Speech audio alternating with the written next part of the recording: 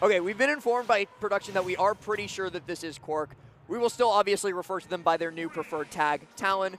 Yep. But they are starting on the Game & Watch the character that Cork was previously known for and now Talon is known for. Dude, I think he's lying to us because I just looked up Cork Bird on Twitter and that ain't him. Like, that ain't the account doesn't exist.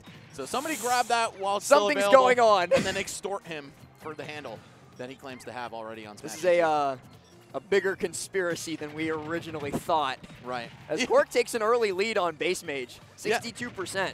Worth pointing out, this matchup has in the past been referred to as Jigglypuff's worst, and I'm talking about like a game ago. Puff obviously a much better character than she used to be in Smash 4, and then she was in Brawl. And even a much better character than she was at the beginning of Ultimate. She has received several significant buffs throughout the lifetime of this game, and BassMage, more than anybody else on this planet, has shown how strong she can be. Yeah, this dude is actually so raw, constantly defying the odds with this character. And, you know, oh my god, speaking of the odds, they were almost in Talon's favor. If BassMage had like been a little bit less patient and jumped in there, that would have been curtains on the first stock. But Talon not getting as lucky as he was with the RNG.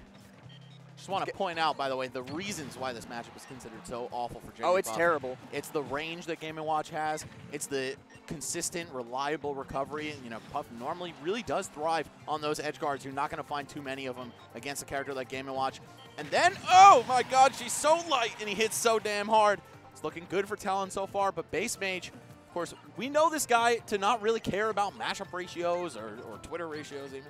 But yeah, if you Talon doesn't have a Twitter account, so it doesn't face him. If you want to know what characters Game & Watch bodies, ask yourself like 1 or 2 questions. And the main one is going to be, does this character have a disjoint? And if the answer is no, they probably lose to Game & Watch. There are a few notable exceptions, but around the roster, it mostly holds true. Puff, Falcon, Fox, another one. Like, characters without disjoints do not do well into this character. Now, in this game, Puff has some worse matchups, namely being characters like ZSS or Sonic. Yeah, I'm really surprised that ZSS is so bad. ZSS bodies Puff. I think it's her second worst. Talking about Puff matchups, I think Sonic is the worst, ZSS is the second worst, and then it's like Game & Watch and Yoshi tied for third, with characters then like Ike in fourth. Yeah, I would have given #1 to this guy right here, this flat man that you're witnessing before you. But either way, BassMage really suffering, regardless if it's a first or third or 7th worst matchup. Talon doing exactly what he needs to do to keep this character at bay, up B every time she touches your shield or gets anywhere near you for the most part. And there it is, the parry into the dash back chair, accounting for the mega air drift that this character's got.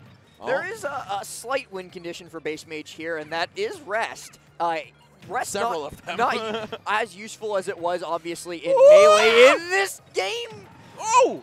Wow. The pressure does not end. He did not want the sweet spot there. I mean, like, obviously it was what was going to happen, but if he hit the sour spot, it would have sent Puff at such an unfavorable angle with not that many jumps left, and it could have been easy pickings with the back air.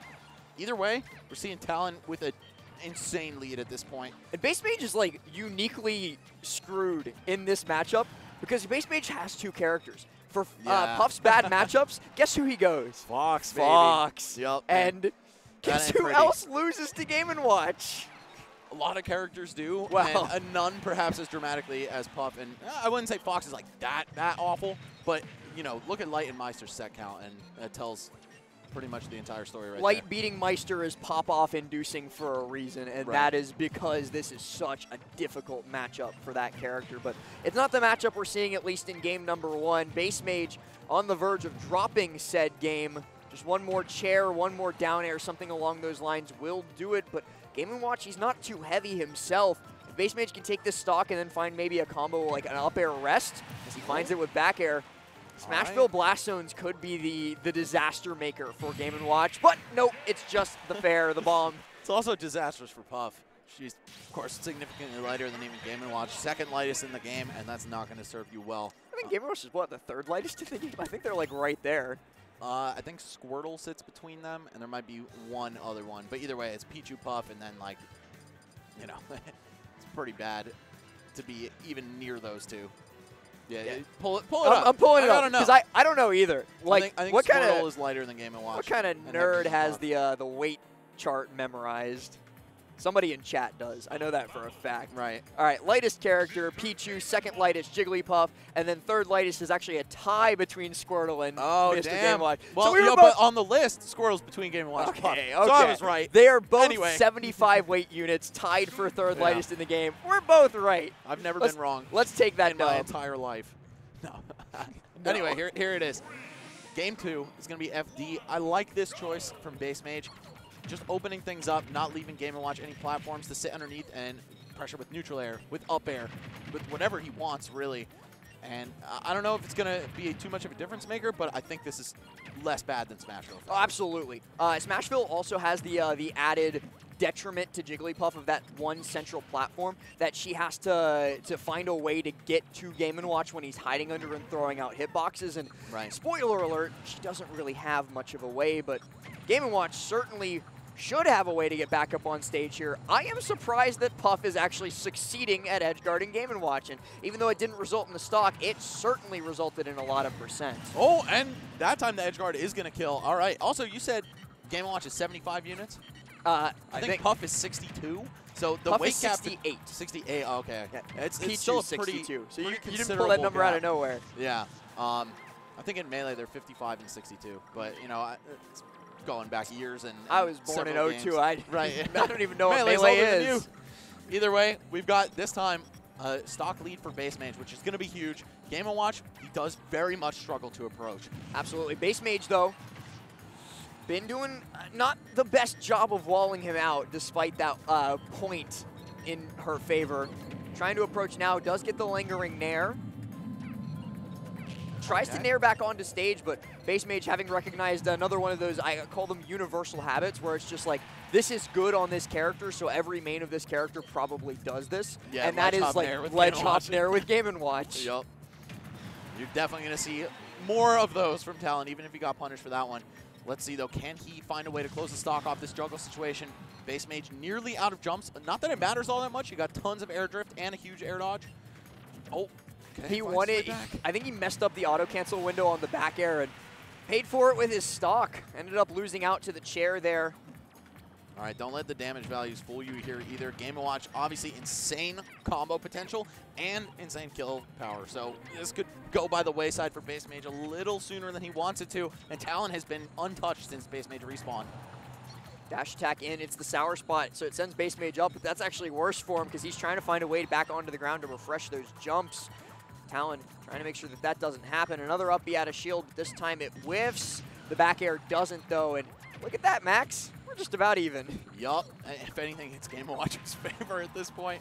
20% between these two, but one good hit, and BassMage is dead. One of those smash attacks. And, oh, wow, one hit, and Talon is dead. Dash attack so strong from Puff. That was some terrible DI. I'm going to keep it a stack with you. All right, here we go. Chasing down the lead once more is Talon, and Puff doesn't really have to go anywhere near Game & Watch if she doesn't want to with a stock lead like this.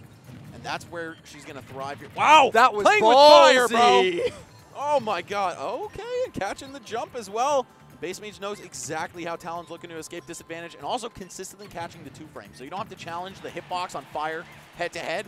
You actually just catch him once he enters the ledge grab state, and there's no hitbox to speak of. Yeah, that lingering nair serving its purpose phenomenally for BassMage. Just is like, I don't even have to time this right because my nair lasts so long. You'll have to up B during the span of this, and once again, Talon off stage. That was really weird, but it worked. BassMage trades up B for nair, and he doesn't come out on top, but thanks to the stock lead, he does in the end. I will take it. Seeing those perpendicular kill splashes, It's like, who dies first? Doesn't matter. Yeah, no, it does not. All right, so BassMage putting one on the board. Looks like the FD counter pick did really come into play there. I think depriving Game & Watch of landing mix-ups with up B into down air really going to go a long way, and we saw pretty much exactly that. Something I wanted to point out in the Smashville game, there's one point where Talon did a really high up B and was just coasting at the top of the screen in the parachute, and BassMage knew he couldn't go anywhere near him. One of the reasons Game & Watch is so good against characters without disjoints is because they can't challenge his key on the way down. right? And that's such a huge difference maker. Like, BassMage could have even paid for it with his life if he had tried to go for a juggle and missed. Yeah, they have to challenge it horizontally, and obviously horizontal challenge is not all that conducive to juggles, especially when Game & Watch is so far above you. A character, she has phenomenal air drift, but Puff is slow in the air. She's slow. And so when Game & Watch is that far above you, well, she's fast horizontally. Yeah, that's what I'm saying. Like down. trying to get up there to Game & Watch to challenge it horizontally. You're not. You can't. And it's not even all that easy, right? Puff has what, forward air as her furthest reaching move, almost all attached to her feet. So you could still have a trade or a clean loss when it comes to challenging the key. Yeah, I think this matchup is just awful. I mean, we've said it pretty much every way we can, but a guy like BassMage, he's unfazed by that sort of thing. As you see, this set tied up at 1 apiece. But still got to see if this one goes the distance. We might get another.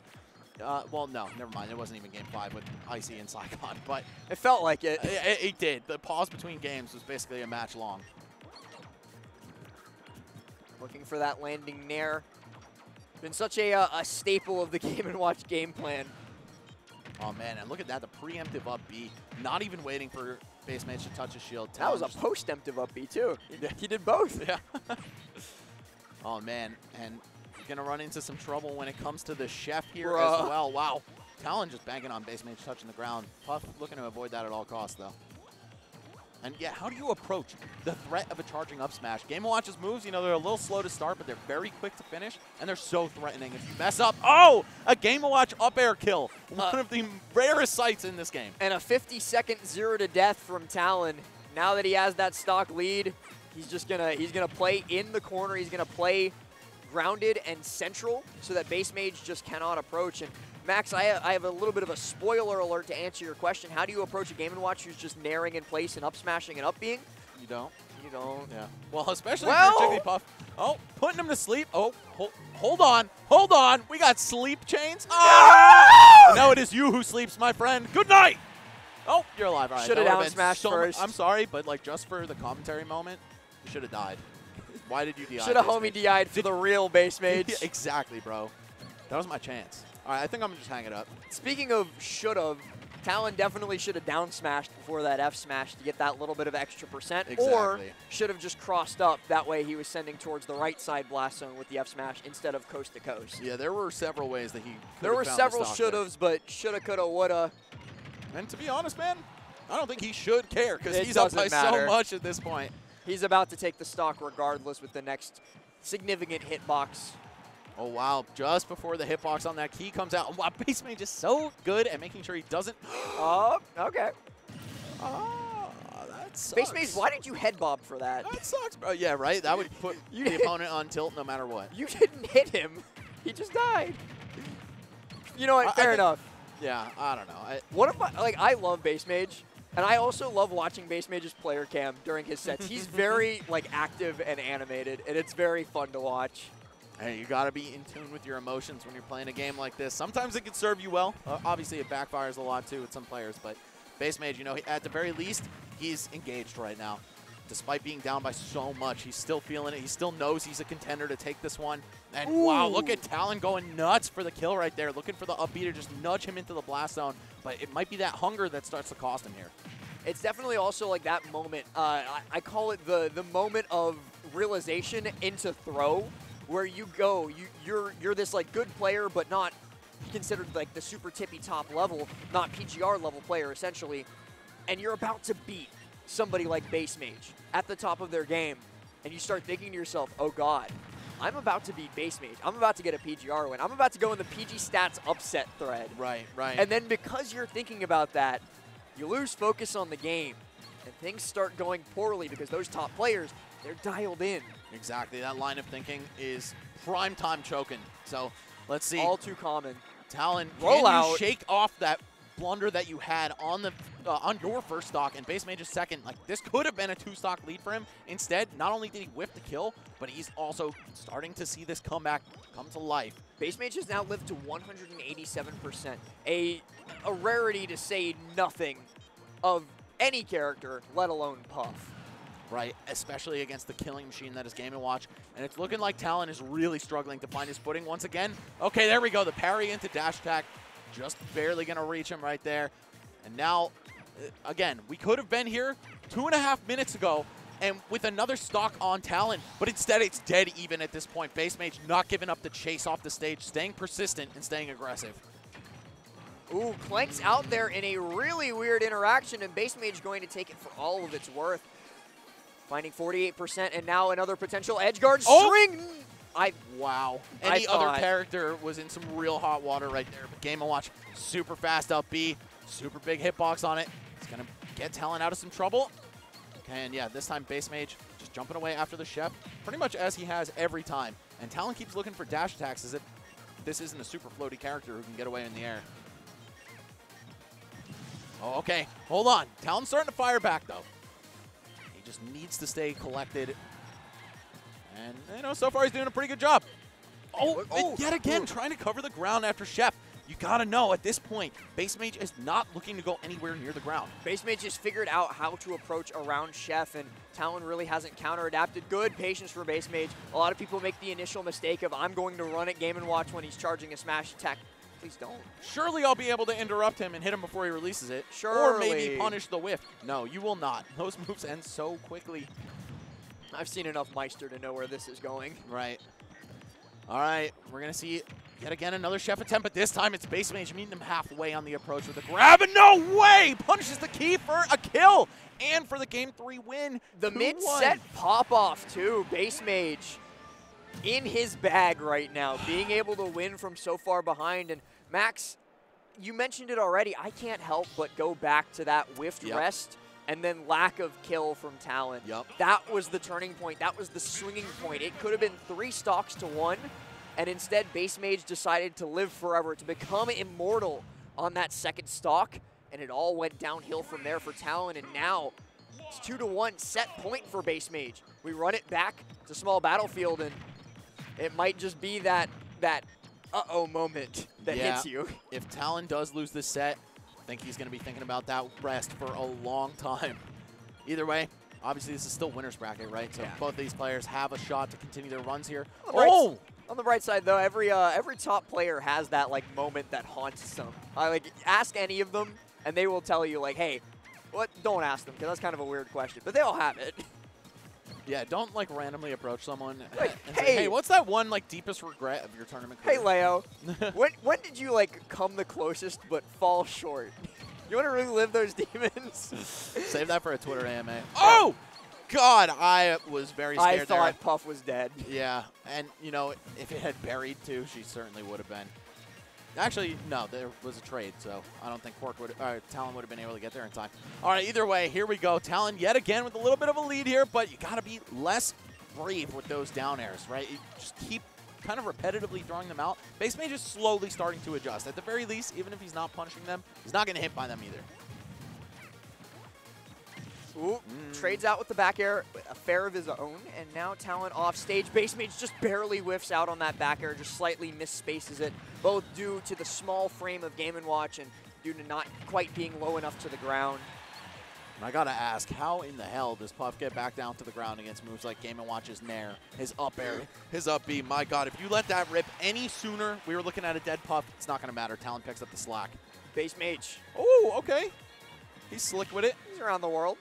And we see, once again, that universal habit you were talking about among Game & Watch players. Ledge hop into Nair. This time he's going to change it up a little bit. Oh, wow. Very similar to Wolf's Bayonet hitbox right there. The actual pan from Chef going to shake Puff off. And now what do you do? Yeah, see, this is that moment that I was talking about on Smashville, but BassMage stays calm, punishes it horizontally, like we were talking about before. Falling dare, but Game & Watch just up Bs and gets out of dodge. All in all, pretty even, and that makes me scared for Talon, because if BassMage came back last game from that far behind, what does he do when he's got a lead? Well, and the Nair just ripping through every single slice of bacon. I don't want your... Okay, nope, never mind. That was terrifying, and that was like... Everything is terrifying, and it's so drawn out, too. Like, all of these interactions are lasting so long. It's spooky season, bro. We are now... a week and a half into October? No, exactly a week into October. So, looks like BassMage is getting festive. All right, weak hit of forward smash. Look at this deep chase Oh, the stage spike, it's not going to matter. This is Jigglypuff we're talking about. Oh, and barely able to stick the neutral air out, keep himself safe, but not for long. BassMage answers with the back air, and now Game & Watch is in that very uncomfortable position. He's got to approach, especially against a character as mobile as Puff. This could be really difficult. And BassMage very much knows it, just going to keep throwing out things to cover space and then fading back. What? But what a play from Talon. Run up, down smash into F smash. Kind of getting a little bit of revenge, a little bit of revitalization from the failure in Game 3. And now it's last stock, last hit. Better side life for Talon, but still doable. I was about to get on Talon's case for throwing like 4 down smashes out. Like, this is Puff we're talking about. A character with 6 jumps. She's not touching the ground anytime soon, but BassMage gets a little impatient, pays for it with his life. Now let's see. Talon, if you get one clean breakaway here, we could see you get a lot of damage. My God. I think Game & Watch was dead to that forward smash. That's a really strong move. No, up B out of shield, still continuing to do its job. There's one certainty in any matchup with Game & Watch involved, and that certainty is up B. BassMage actually going back up on stage. I don't think he meant to do that. He wanted to cover the up Bs like he's been doing so far throughout this set. Okay. Very clean, yep. If that was how the set ended, I was going to cry. Yeah, even if he got the air dodge off, but BassMage like covered it, that still would have been very tragic. Good use of the jump to get away from that from BassMage. Now has BassMage in the air, but up Bs and whiffs. Up Bs and doesn't whiff. Up to the skies with you. Dude, I was actually a little scared that we were about to see Game & Watch's up air kill for a second time in a set. Yeah, but at 72. There is a world. You got a little bit of that H-Box DI in you. Okay. But he got that dog in him instead. He's looking to find this back air. That's the dog influence, bro. Oh, all right. This is looking real scary for Talon. What are you doing, bucketing? I didn't like that. No, I like it. It gives him a little more lift, but unfortunately lifting himself right into the back air from BassMage, who's going to close that one out 3-1 in a terrible matchup for his character. Definitely had a little bit of an assist from Talon with that big choke in the middle of game